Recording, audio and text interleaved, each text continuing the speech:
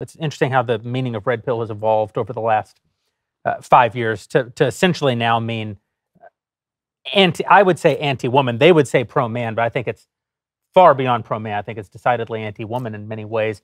And you see people who, I think some of them are bad actors who are peddling it, but then you also see people like Pearly Things who, I don't know Pearl. I don't know if she's a bad actor or not. I kind of get the sense that maybe she's just a naive person being kind of dragged along out of half desire to be famous and half probably hasn't read a book. And half of that I can relate to. But the other half you can also relate to. But I do think it's this interesting question that is harder to talk about in one-on-one settings. It might befit this format. Just to talk about what is the role of men and women, what is the role of marriage in a society that has essentially turned its back on the concept of marriage, that is legally encoded anti-man policies and then into our legal code. The definition of marriage. I mean, abolish the definition. It's not anti-men. They've abolished difference. They've abolished the difference between men. The distinction itself. Yeah, I just went on the Whatever podcast. Yeah. For my, I think it's now my 28th hour on that show.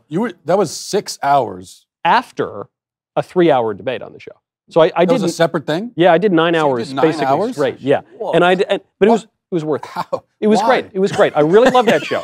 I love it because He got almost every question. when I did it the first time. You couldn't pay me. You pay me $1 million. I wouldn't. No, I love it because these poor girls, man. The whole thing with that show, which is why it's so funny, is you get. Hold on, I'll pay you $10,000. You're really gonna do it. You're like 11. No, the thing with that show that makes it very funny is guys go on and they make fun of these girls who have OnlyFans who are like 18 and don't know anything. And then the guys completely destroy them. And then the girls look like dummies. And then the clip goes viral. And I felt it would be wrong to do that. I felt I might get a lot of views, but I might also burn in hell for eternity. And I thought about it for a moment, and then I thought, no, okay, I won't do it. And so I went on, and you also have a rule: never give the audience what they want. Yeah, exactly. Never. I went on a great discourse about the Treaty of Augsburg. Actually, so I go on there, and I just felt it's not these girls' fault. All of them have some weird family situation. None of them. We live in a culture that teaches them a ton of lies. They have no education. Even if they went to good schools, they have no education. They don't. So I felt, okay, let's just talk about what's really going on here. And they're victims of feminism, and the red pill guys are victims of feminism. And the irony about the red pill guys, I sympathize with them a lot of ways. The family courts are totally stacked against dudes. The culture promotes divorce and abolished the definition of marriage and blah, blah, blah. But the red pill guys are feminists. Their sense of men and women is basically this. Right. It's just that men and women are interchangeable. Yes. And go around, screw around, you owe nothing to women. If it's good for women, it's good for men. And that's just a lie. You know, the fundamental unit of society is actually not the individual. Right. I love individual rights. It's good to be an individual. The fundamental unit of society is the family. It's men and women together who have a love that becomes so real that you make more people. Well, to have an atom, you have to have a proton and an electron, right? So it's like a man is a proton, like very important, but essentially nothing until it's unified. To have Adam, you need to have an Eve. No, that's where I thought he was going. That's where I thought he was going. And then I thought he was going to go for the Steve thing, and I thought I was just going to. That's why. Not Steve. I've always two protons an atom does not make. I dare say. I've always with the red pill, you know, and I've been in many altercations with the red. I've run afoul of the red pill crowd many times talking about these issues. And the question I've always had for them that they've never answered, and I'd love to hear an answer from any of them, is that, you know, because I agree with 95% of their criticisms, as you point out, the family courts and it's how it's stacked against men and so on and so forth. What's the other option? Like, okay, we agree with all that, so then men should just be alone and give up on their bloodline and die, and their bloodline is extinguished? Like, what you are suggesting is despair. You are telling men are already feeling despair. They're feeling meaninglessness. They're feeling lost. They're feeling alone. They're feeling like everything's stacked against them. And so your answer to them is, yeah, well, just that's be in despair and then die. And my point is that's just not an okay answer. That can't be the answer. And have lots and lots of sex. Well, but that's sterile that's sex. what you said. Although not as much as a married man. Right, exactly. But this is what you were saying, is that's how it turns to the anti-woman. Yeah. Because it's not about the despair. The way that you find meaning is then by disparaging the people who have victimized you.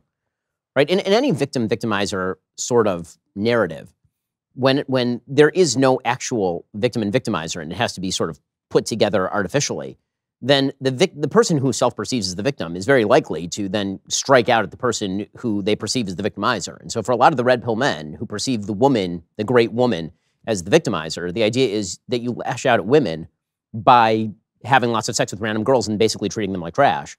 And it's okay because they said that it's okay with them, but that doesn't, I've never understood the argument that it relieves you of responsibility for treating a woman well just because the woman has consented to be treated badly. But he's right about the despair. This is permeating the right. It permeates the politics of the right. It's the idea is basically it's all over. They think of people, basically, Ben, like you and me, as sitting on an ice floe, kind of floating out as the ice, melts away, because we're sitting around thinking about civil debate and, constitutional governance, and they think that's all over now. And their despair permeates the right.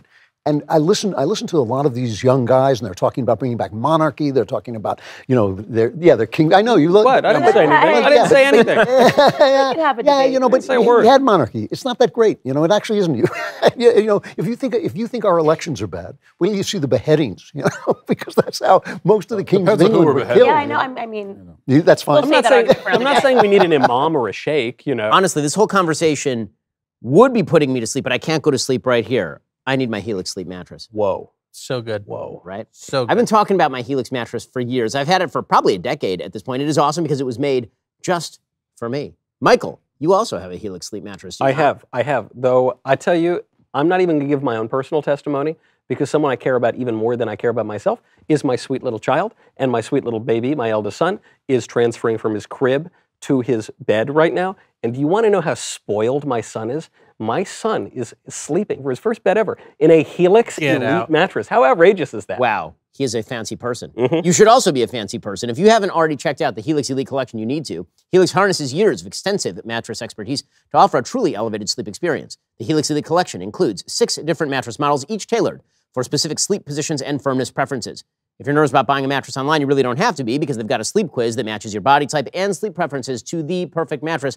Why would you buy a mattress made for somebody else? I took that Helix sleep quiz. I was matched with a firm but breathable mattress because otherwise I get the back pain, I heat up at night. Helix knows that, so they gave me the right mattress. Plus, Helix has a 10-year warranty. You can try it out for 100 nights risk-free. They'll even pick it up for you if you don't love it, but you will. They have great financing options, flexible payment plans, so a great night's sleep is never far away. Right now, Helix is offering 25% off all mattress orders and a free bedroom bundle for our listeners in honor of President's Day. The bundle includes 2 free pillows, a set of sheets, a mattress protector. It's a good deal. Go to helixsleep.com/Ben. Use code HelixPartner25. It's the best offer yet. It's not going to last long. That's helixsleep.com/Ben. Use code HelixPartner25. Am I missing this? What is the red pill no marriage thing? I feel like I'm pretty in the... Oh, yeah. No, it's a big deal. Am I missing? I feel like I've totally missed this. Yeah, that's their whole position. They think that marriage is what men are anti-marriage? Well, yeah, that's the point. They shouldn't be. But it's... No, but he's right. This is true. All the guys that pop up on our Twitter feed. But tell me, I'm actually missing this. I didn't know the marriage thing. I'm very pro-marriage. Pearl made that argument. Yes. She made the argument men should not get married. Okay. Because the institution... But are men listening to that? Like, are men saying that men shouldn't get married, or is that a woman saying that a man shouldn't get married? Well, I think that there are examples of men saying it as well, but I think Pearl is sort of one of the prominent voices. A lot of the people... But she's not married. No. Yeah. Okay. So then that I think that's a huge thing, right? I mean, obviously, it's like listening to people that don't have kids tell you why you shouldn't have kids. Like it doesn't really work, right? Because when you're telling them about what changes inside of you when you get married, and I think it's very easy to gravitate towards that. That is a feminist message, not to get married. And if her argument is, if your quarrel is with the courts, I could agree with you. Like, the courts have done tons of things that are awful that I disagree. I don't even agree necessarily with the courts taking marriage at all. It was a church thing, and they took it, and this is how we ended up with gay marriage rights, which I'm very much opposed to. Well, I would say that a big part of the red pill thing that we would all probably agree with is they diagnose actual problems. Right. So when Pearl or other people in the movement come along and say, this is a major problem in society, right, I almost always agree with them. Yeah. It's when they get to the prescription that I think that it falls apart. The prescription being, lashing out at women generally, or embracing despair, or not kind of nihilism. It's a feminist message. I mean, that is fundamentally to be anti-family. I don't understand how you could identify as a conservative at all, because everything that the left is trying to do, every Marxist principle, every feminist principle is about disrupting, the family unit. It's what connects everything from the climate change lobby to don't have kids, the planet's going to die, to feminism, be like men, we should be like men. It's all a disruption of the family unit. And if you are now arguing in favor of something that's fundamentally Marxist, then you have to examine whether or not you're conservative at all. That would be my pushback on that. What we're trying to I haven't heard any men say that they're anti-family. Maybe I need to just... No, I have. I don't want to give them press because they're all jerks to me online. Okay. But there are a handful of these guys. And the irony of it is they put themselves out there to be these big, virile, pinnacles of masculinity. But their anthropology is fundamentally, for lack of a better word, gay. Right? Their anthropology is fundamentally sterile. And it's saying, yeah, we shouldn't get married, we shouldn't have kids, we should just have sterile relations with random women. And so it's kind of how the irony that, we end up at the topic that no one's allowed to name anymore that Matt made a movie about.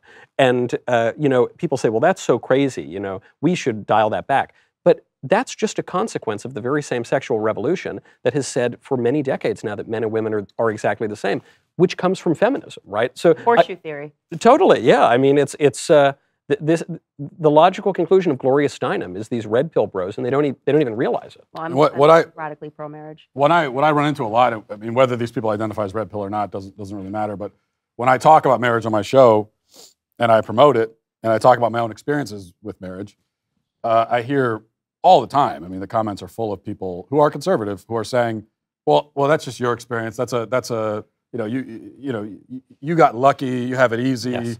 And so you're trying to trick men into this deal that isn't going to work for them just because you happen to find a good woman, and that's the kind of defeatist mentality I hear it all the time, all the time. And what I want to say to these men is like it's an easy way to dismiss it, but we're all married in this room, we're all happily married, so we didn't get lucky. It's like you have to work at it every single day. It's a choice that you make, and there's a lot of women out there who are looking to make that choice also. So it's very easy to just kind of dismiss. To get back to Drew's point, actually, so I'm going to back your point before you back your own. So the real question is why that's arising on the right.